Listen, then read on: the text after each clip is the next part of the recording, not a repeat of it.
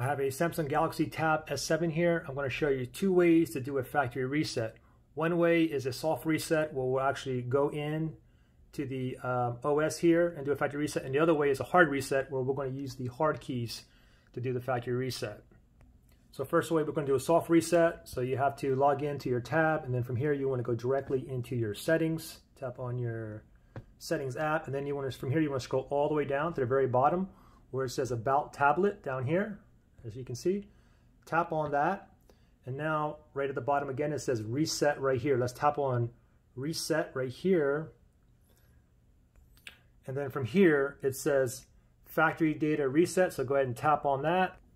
So factory data reset, let me tap on that. I'm just hiding my email address so you guys can read all this, but basically what you want to do is just scroll all the way down, or all the way down, and it says reset down here. Okay, so go ahead and tap on reset.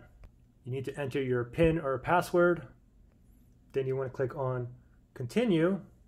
And then up here, if you look at the top, basically don't forget factory reset. You're going to be erasing everything off this tab as if you bought a brand new and took it out of the box. If you want to proceed, you go ahead and click on delete. Okay, so that's how you do a soft reset. Now, if you want to do a hard reset, basically using the keys here, the first thing you got to do is go ahead and turn off the tab. So let's go ahead and turn this off.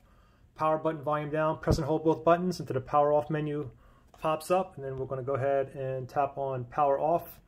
Make sure it's off completely.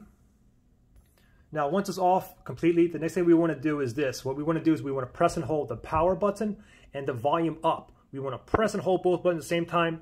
Do not let go until we are in the Android recovery menu. Okay, so let's do it together.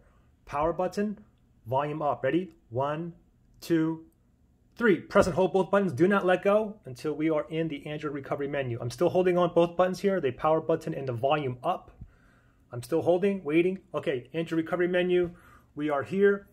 Now, if you go ahead and look at this right here, what we want to do is go down to where it says White Data / Factory Reset. Okay, you can scroll up and down using the volume up or down key. We're going to go down. So down, down, down, down to where it says White Data / Factory Reset. Now, just really quickly, you see where it says in red right here. Basically what this is saying is if you synced one of your Gmail email addresses, then you're going to need that to proceed with the setup when you set everything back up. So you have to remember the password to your Gmail, okay? So if you want to proceed from here, we have already highlighted White Data / Factory Reset. And if you want to select it, you simply just go ahead and tap on the power button. Tap on the power button, and then you get this message up here saying this cannot be undone. So if you want to proceed, you just go down to where it says Factory Data Reset. Go down 1, use the volume rocker, down.